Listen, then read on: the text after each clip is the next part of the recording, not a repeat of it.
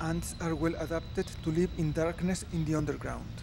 Their larvae are so well taken care of they don't need legs or eyes.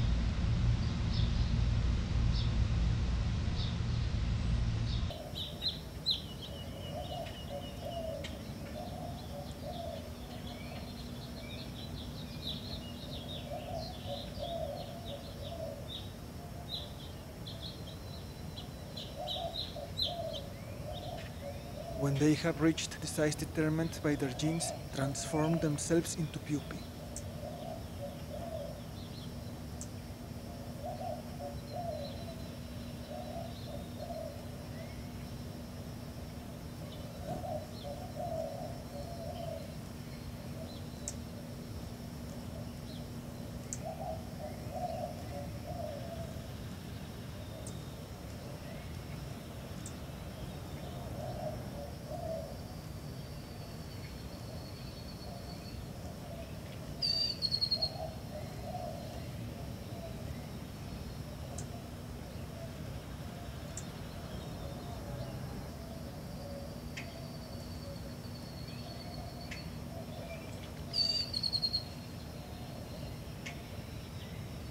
This one is a future warrior. We know it because of the big head, and this other will be a queen.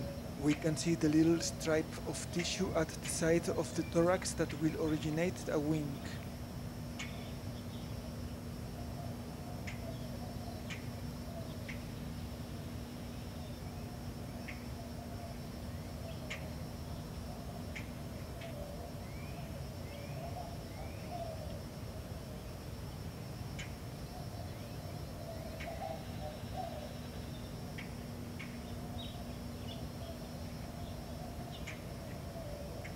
But inside the ant's nest there are also parasites like this little mite that will suck dry unattended larvae.